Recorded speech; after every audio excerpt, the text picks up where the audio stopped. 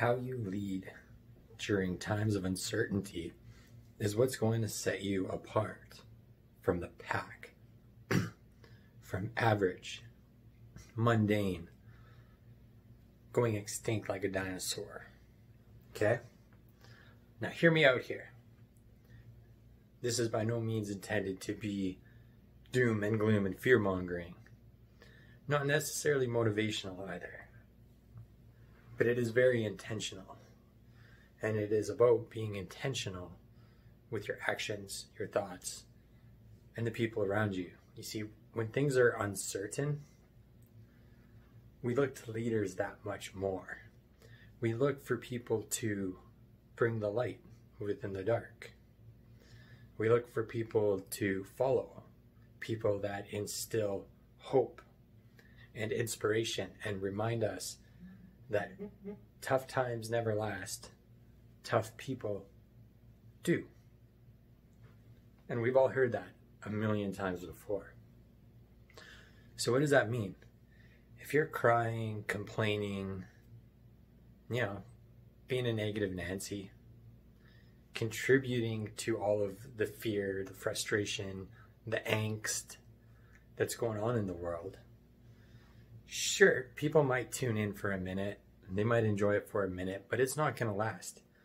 Eventually, they will be so overwhelmed and so bored, they're going to leave you. And that is a reputational hazard that you might not be able to come back from. Yes, some people have built their brands around it, but do you really want to be that guy? Don't be that guy.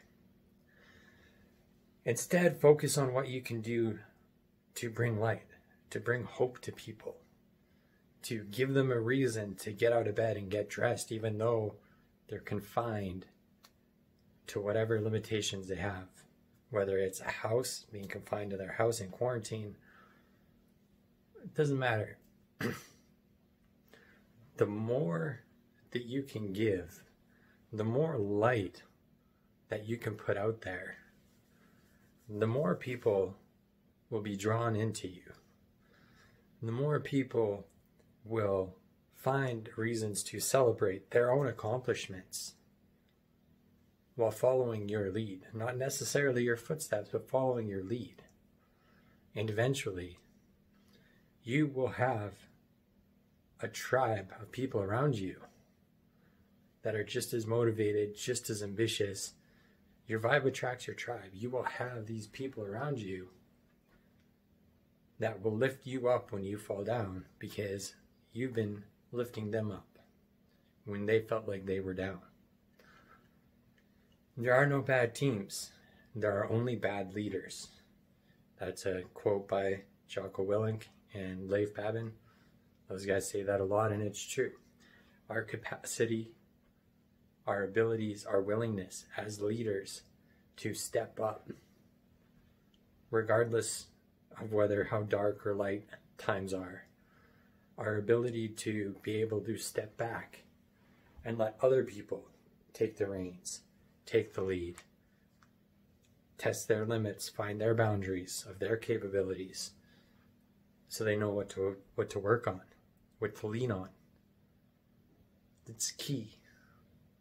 And the world needs that more than ever right now.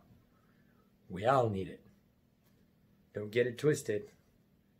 I have people like that I look up to, and I'm paying close attention to right now because they give me that kick when I need it, when things are feeling too bleak, and motivate me to better myself so I can help others, because a rising tide raises all ships. That's what I got for you guys. Have a wonderful day. Thank you for tuning in. We're going to chat soon. Cheers.